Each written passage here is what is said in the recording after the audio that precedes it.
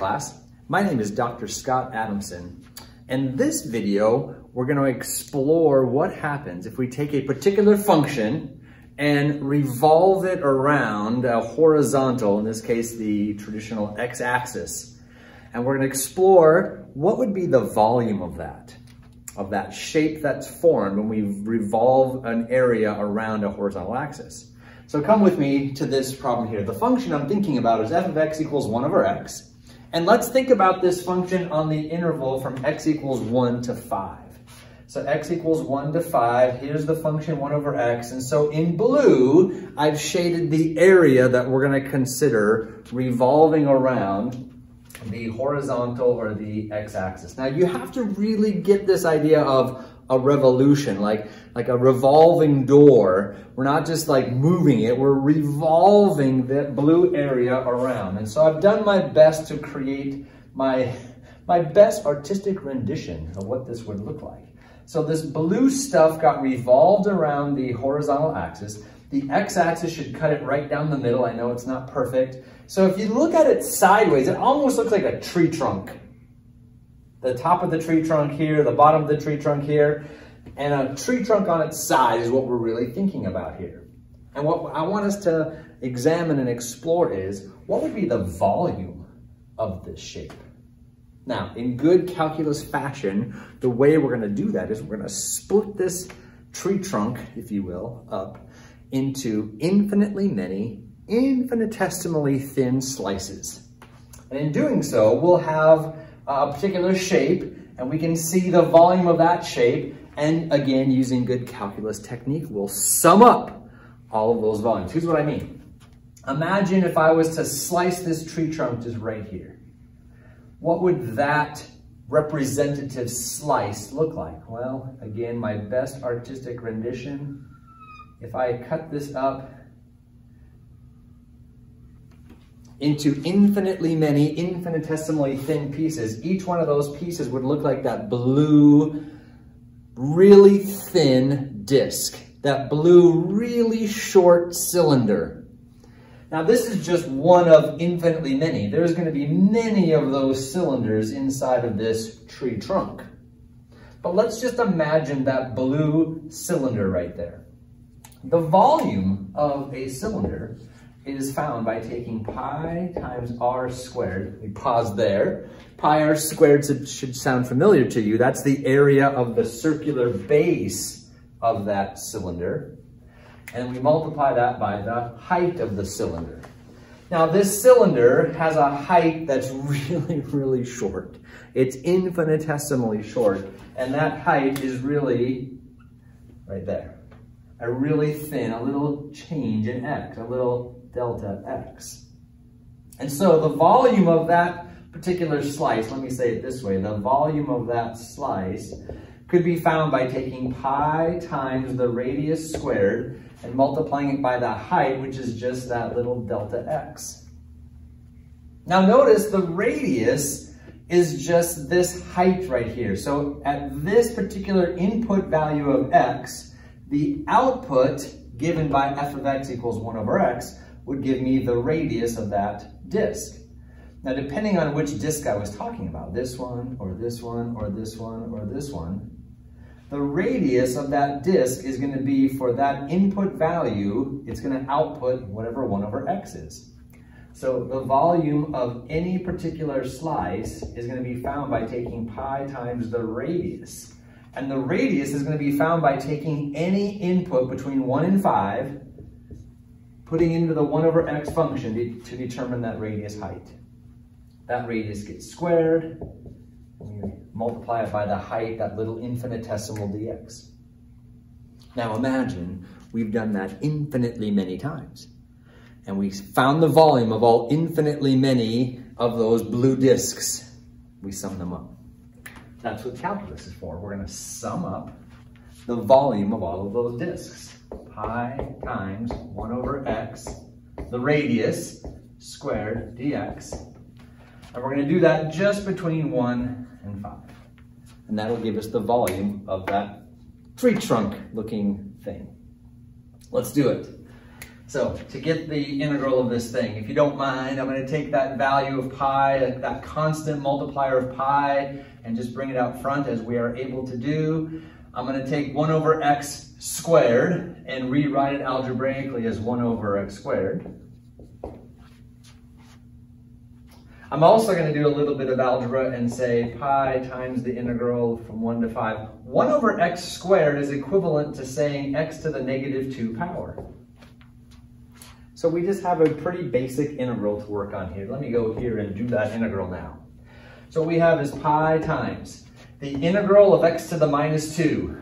Let's think through that. It's going to be x to the. Now, when you do an antiderivative, we'll increase that power to negative 1.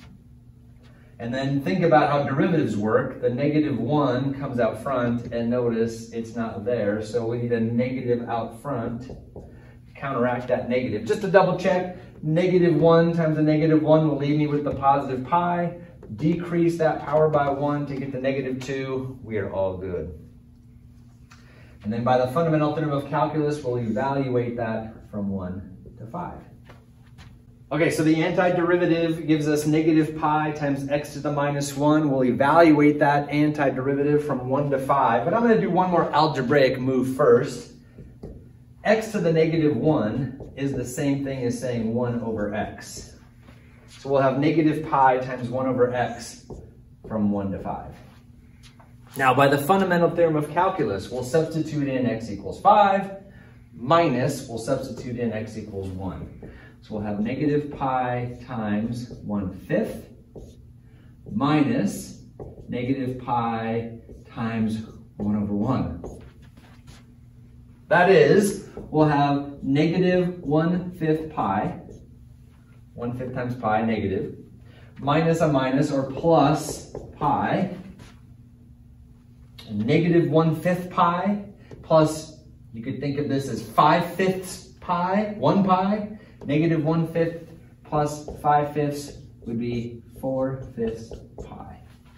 So the volume of this tree trunk looking thing would be 4/5 pi cubic units. Now, we're going to explore what happens if instead of going from 1 to 5, we went from 1 to 6, 1 to 7, 1 to 8, 1 to a million, 1 to a billion, 1 to infinity. Let's see what happens then.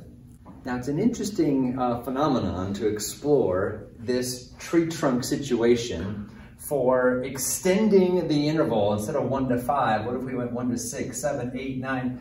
What if we went 1 to infinity? What if we allowed this tree trunk to be infinitely long? And we were asked to find the volume of such an object. Let's see what happens.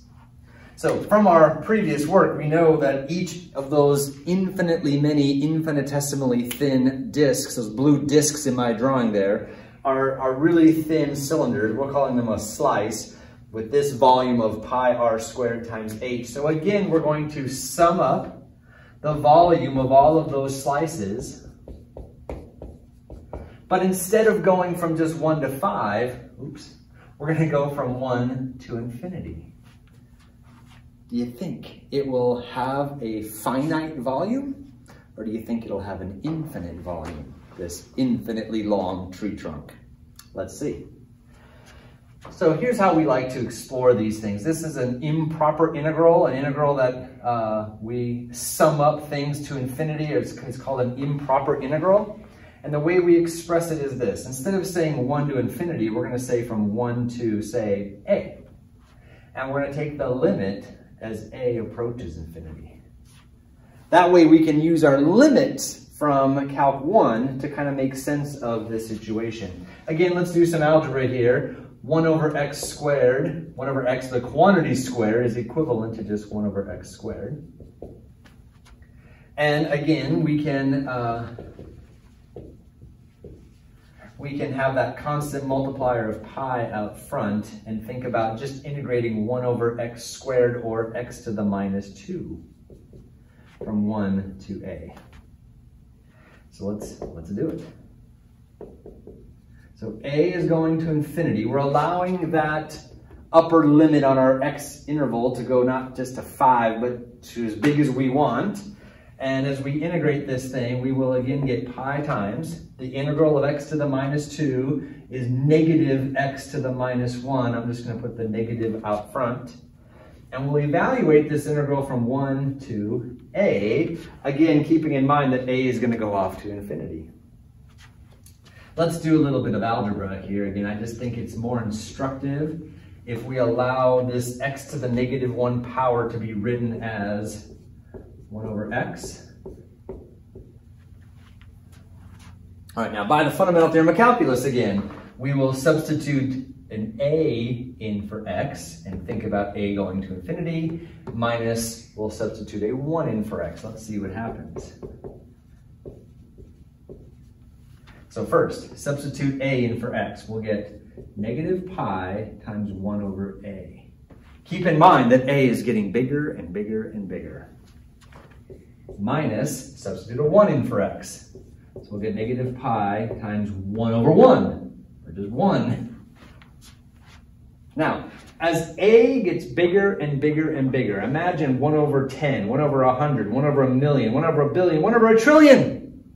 As a gets bigger and bigger and bigger, this term just gets smaller and smaller and smaller. This is like 1 bazillionth, which is really, really small. So this term goes to 0. Minus a minus or plus pi cubic units. A crazy thing happens. If we have this infinitely long tree trunk and we wanted to find the volume of it, it has a finite volume of pi cubic units. Now, this is actually a mathematical paradox, a phenomenon that you could look up and learn more about called Gabriel's horn. Imagine this not being a tree trunk, but being one of those big, long trumpets that is sometimes used to represent angels blowing on trumpets. These long trumpets, Gabriel's horn. And the volume of this infinitely long Gabriel's horn is a finite value of pi cubic units. Something to keep you up at night thinking about.